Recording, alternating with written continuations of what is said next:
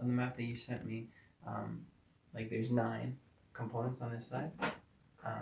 And I've been taking those 9 in blocks of 3. And so the first one is, well, I won't go into the details of what they are, but I just take the first 3 and I feel what are those 3 things? How do they relate to each other? How do they feel in a flow?